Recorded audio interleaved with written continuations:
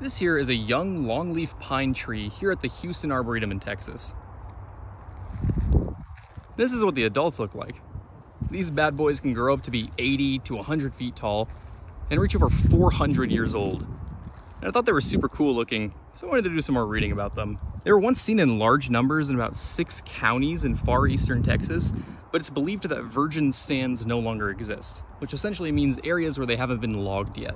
They produce a very valuable and durable timber, which is why they're really popular for logging companies. And because of that, only about 3% of the original forest population still exists. They are also a good source of turpentine, which is used in paint thinners, paints, cosmetics, and if you took organic chemistry, you know that they can cause male infertility. They're also a popular home for an endangered woodpecker species. And honestly, I'd want to live in one too.